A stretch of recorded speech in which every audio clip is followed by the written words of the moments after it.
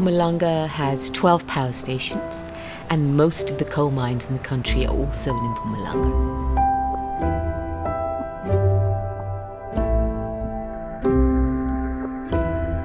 If you drive on the highways between Pretoria and Middelburg, you can at any stage see at least 3 power stations.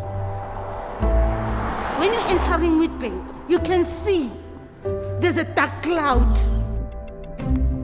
Mostly it's from the power plants. Secondly, it's from the blasting that takes place. Take coal out of South Africa and our economy implodes. One of the key challenges is the bulk of the coal economy, decades, century of economic development based on coal is concentrated in 2 municipalities. That provides an opportunity for action because we know where to act, but that also provides a crucial challenge.